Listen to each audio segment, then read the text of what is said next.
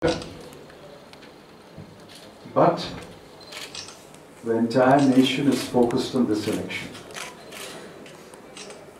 The hopes and aspirations of the people of the country are riding on the voters of Karnataka.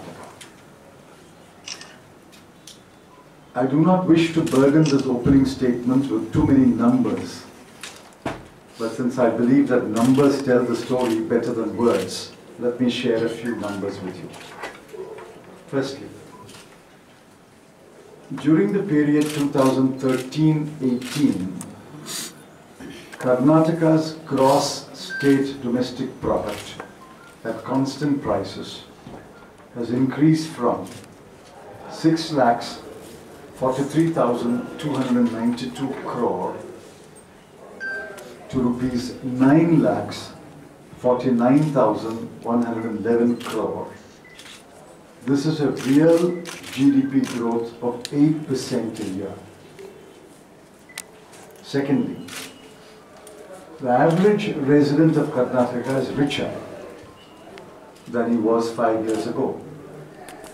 Per capita income in current prices has jumped from rupees 77,309 to rupees 1,74,551.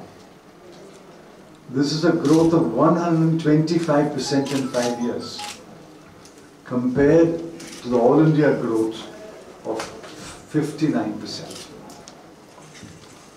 Thirdly, unemployment in Karnataka is amongst the lowest in all the states of the country. In April 2018, it was 2.6%. The All India number is 5.9%. And by comparison, Gujarat is 5%. Fourthly, Karnataka has an enviable macroeconomic record. In all the 5 years of the Congress government, the average fiscal deficit was 2.26%. On the revenue account, the average surplus, let me repeat, it is surplus, not a revenue deficit. The revenue surplus was 0.08%. Fifthly, under Shri Siddaramaiah, development and welfare have gone hand in hand. Even while the GDP was growing at 8%, social sector expenditure consistently accounted for over 40% of total expenditure.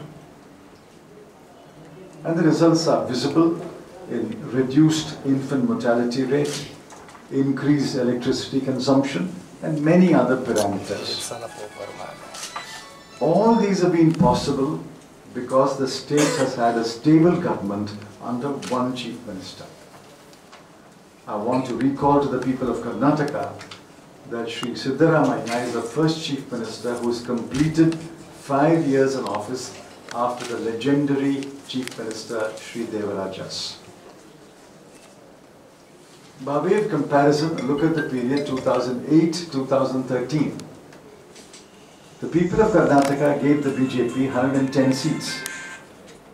And what did they get in return? They got an unstable government and 3 chief ministers in 5 years. It was perhaps the worst government in the history of Karnataka. It is the same incompetent men and women, Shri Yediyurappa, Shri Sadanand Gowda, Shri Jagdish Shettar, who are leading the BJP today. And that is why they don't speak of their achievements as chief minister. They speak about the alleged shortcomings of Shri Siddaramaiah as chief minister. Just as Shri Siddaramaiah speaks about his record, why doesn't Shri Yediyurappa or Shri Jagdish Shettar or Shri Sadanand Gowda speak about his achievements as chief minister? The answer is they have no achievements to speak about. The challenge before the next government of Karnataka is twofold. The first challenge is to maintain the momentum of development.